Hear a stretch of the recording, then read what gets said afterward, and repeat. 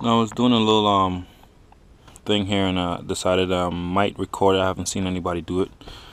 Maybe I'll check after. Anyway, see, one of my RCA cords got broken off inside of the amp. So what I decided to do was get one of those what people normally use as back probes.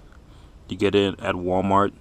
It's like a T pin. The top of it is like a letter T, and the pointy part is at the end.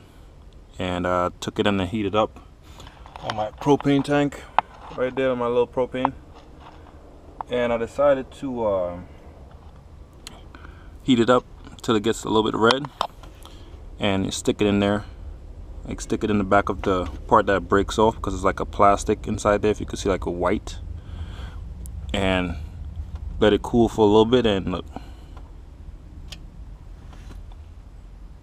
came right out. So that way you don't have to waste an amp, throw it away, or take it out your car and store it for a very long time.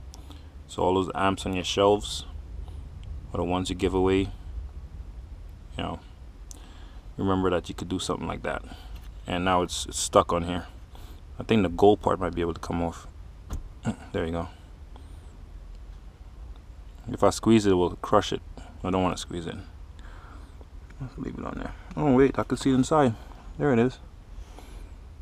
See the pin? Yeah. Melted, and now it's stuck in there.